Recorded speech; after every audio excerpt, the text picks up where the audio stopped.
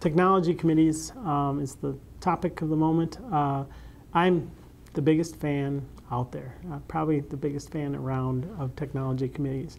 I think most nonprofit organizations, small and mid-sized organizations can't afford having IT help on site.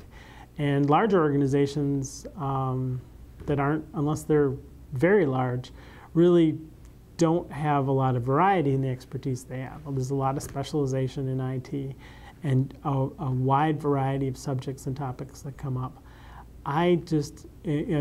Different sizes and different roles for different organizations, but I really strongly recommend to most organizations, particularly organizations over a budget size of about $1 million, but I wouldn't limit it to organizations only of that size. Smaller organizations can use technology committees too.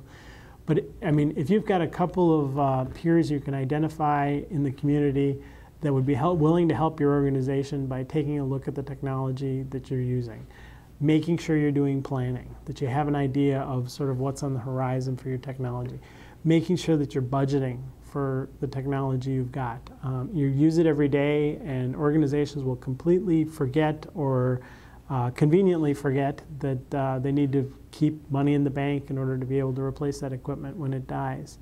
There are organizations that have people making salaries of tens of thousands of dollars a year who spend significant amounts of their day waiting for their computer to boot up, or waiting for the ability to move files, or just puttering around with things they should not be puttering around with. And the organization saves $200 on buying them a PC that year, because you'll budget a PC over 3 or 4 years, or a Mac over 3 or 4 years, or a Linux box, whatever it is.